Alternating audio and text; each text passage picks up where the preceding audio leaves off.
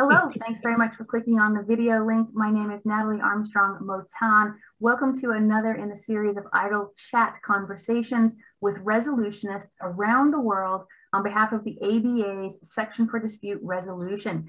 Today I get to talk to not only a colleague, but a friend of mine, which is always so much fun. I'd like to introduce Joyce Mitchell. Hi, Joyce. How are you today? Hi, Natalie. How are you? Thank you so much for asking me to do this. As I said, it's always a beautiful day in my neighborhood when I get a chance to talk with you. You're so lovely, so lovely. So, Miss Joyce, I promised you that during our idle chat, you didn't have to answer any question that made you uncomfortable or give pause. So we will be as gentle as we possibly can one with the other. But let's get started. The first question, I don't think you'll have a problem answering. And that is, what is the best ice cream flavor? Chocolate. Just like that. Vanilla, strawberry,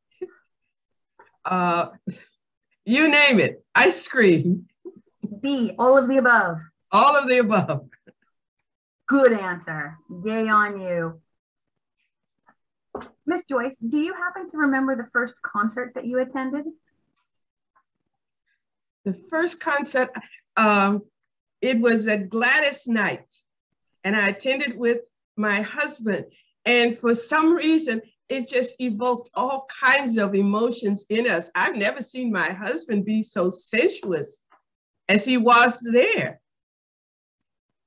Well, way to go, Gladys Knight and the Pips. I can still do the... Oh, yes, yeah. And the Midnight Train to Georgia, help me with that. Yes, yes, yes. Woo, good concert. Joyce Mitchell, if you never needed to sleep again, what would you do with all the extra time? I would probably travel to Fiji, to Hawaii. I would travel to Italy, to Spain. I'd even go to Alaska to see the whales breaching. I would get out and see the world. You might come to France and visit your friend Natalie. Yes, absolutely. That's the deal. You're always invited. Joyce, this is maybe a question of, I don't know, some divisiveness in the world. When you're flying on an airplane, does the person in the middle seat get to lay claim to both armrests? I've tried that. It doesn't work. So I try to choose one early. I go early if I have the middle seat and choose one and hope that the person on the opposite side of me will go along with that. But I find that sometimes as the flight goes on, we change. And I'm amenable to that because I'd like all of us to be comfortable. Miss Joyce, next burning question. Do you have a green thumb? No. No. I just looked at my plants that are absolutely having a difficult time as we go into the fall, and I answered for them. I appreciate that you sought the visual verification of your capabilities. I'd hate for someone to visit me and ask me about that question and look at my plants because an explanation would be needed. Yeah, it's just sad. Mm-hmm. It's sad. All right. All right. Miss Joyce, next question. What is something that was common for you as a child that to your grandchildren and great-grandchildren is going to seem just bizarre or out of place? Something that was common to me as a child that to my grandchildren would now seem out of place. Yeah. The most common thing would be the mixing of the races now. I grew up in the southern part of the United States in a very segregated community. My grandchildren are biracial. And so I didn't see that as a child, and so it wasn't common. And now it's so great that they can see it. They can see it with their aunt's children, with themselves. There are two of them. And I think it's just wonderful that they don't have to see what I saw. That, yeah, that's a really, really good example. I hope that's the response that I would want you to have from me. I think that's a fantastic thing that yes, and that should not be common. It should not be common that we are segregated. It should not be common that we're separate one from the other. It should be the common thing that everybody's invited to the party. Yes, yes. We get a chance to celebrate Christian and Jewish holidays, traditions. One of my brother-in-laws is married to a lady from Baghdad, so we get a chance to talk about Muslim traditions, and she's teaching me different words to talk to her child with. So it is just marvelous when I go to their homes and we have gatherings, and that did not happen when I was a kid. As a matter of fact, we only went to the homes of the people on our street and in our neighborhood. This family life that you have is remarkable. I think this expansion of my own experience is probably the reason why I enjoy working as a mediator and working with different people, because I get a chance to see it in real time as opposed to pretend time. So when I show up at a table and there are different people there with all differences, all kinds of differences, it's of no importance to me. The thing is, what is it that they want to talk about with each other that I can be a part of and help them work through? Exactly right. Yes, absolutely. Oh my gosh, yes, a million times over. Miss Joyce, cake or pie? Did you say or? Would you like to change that to cake and pie, ma'am?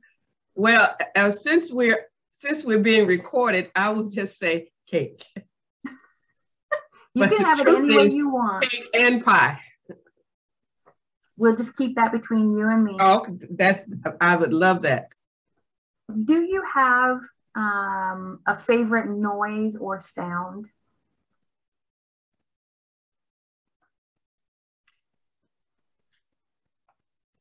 No, I don't have a favorite, but music was part of my undergrad major, so I'm triggered by sounds in music. Last night I was listening to the Black Eyed Peas, and it's going to be a great day. And I could hear the thumping, I could hear the joy. So those kinds of sounds help me. I love hearing the giggling of my grandchildren when they're playing and enjoying each other, and when the dog is chasing them. In the mornings, I want a very subtle sound of probably wind, water, rain. I like that sound, and I get it through my Alexa. And I love to hear Pavarotti sing. That's one of my favorite songs. When he sings, the three tenors too. So those are some of my favorites. But let's not forget my other song is James Brown.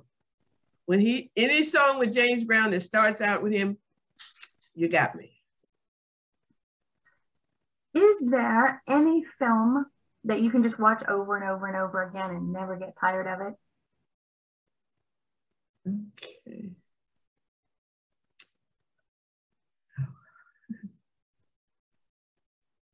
No, I don't understand The Big Lebowski, and I've tried to watch it for about 3 times to try to understand it, only because one year it was a favorite song of my students at my law school class.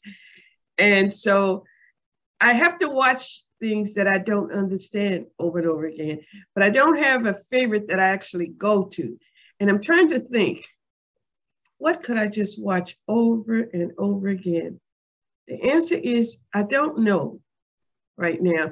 I mean, this old film of Casablanca comes to us because, the romanticism of it and how it ends, and they're out there on the tarmac and saying goodbye, and the drama of it all. And it's well choreographed with regard to what's happening. And so I'm listening to what they're saying to each other and trying to sense it.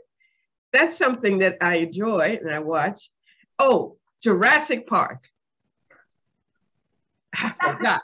I must tell you, I must have watched every Jurassic Park 2 or 3 times, because the first time I had no idea what was going on, because the promos had me thinking it was going to be something different. And I was upset when I got in the theater and it wasn't what I thought it was. So I had to watch it a second and third time to catch everything. And then I followed all the sequences to Jurassic Park, because I can watch it without having to think about anything anymore. I mean, it's just so illogical. And it just takes you away, and then you can get up, turn it off, and come back to reality and say, okay, so the world's not so bad after all. I love talking to you so much. That is not the movie series that I thought you would say. What did you think I might like? Well, I guess I always think that, you are so well cultured, and you've experienced such myriad things that I suppose I thought you would say something, a little more highbrow, something that Dr. Zhivago. Yeah, I thought you'd say, oh, every year on the anniversary of my first date with my husband, we watched Dr. Zhivago, or I don't know. And To Russia with Love. I've watched all of those, but you said that I could just watch and watch. But Jurassic Park is... So my last question, always in the series of Idle Chat videos, is what do you love most about working in the resolution industry? What do you love most about doing the work that we do? Meeting different people and being a source of movement for them in their lives, and being there to help them move or transition from one place to another. And also just to be a part of life, because sometimes I feel I'm in the stream of life when I'm working. Well, to quote the Big Lebowski, the dude abides.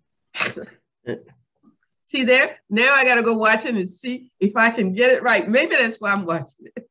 And I think he's sick right now. I think I read something that he's not doing so well right now. Jeff Bridges. Oh, that's too bad. Yeah, I thought I saw something the other day. I'm going to go back and look and see what I read about him. Right. He and his brother are so talented. Their father was too. Oh, so. He's very talented. And it's probably, he's so talented. That's probably why I want to watch it more and more. Yeah, he's really good. Well, Joyce Mitchell, thank you so much for joining me for an Idle Chat. I really appreciate your time. I wish you nothing but the best, my friend. Thank you so much. And the best to you. And I appreciate this invitation to just chat with you. All right. Call me again sometimes. Yes, ma'am, I will. All right. Bye now.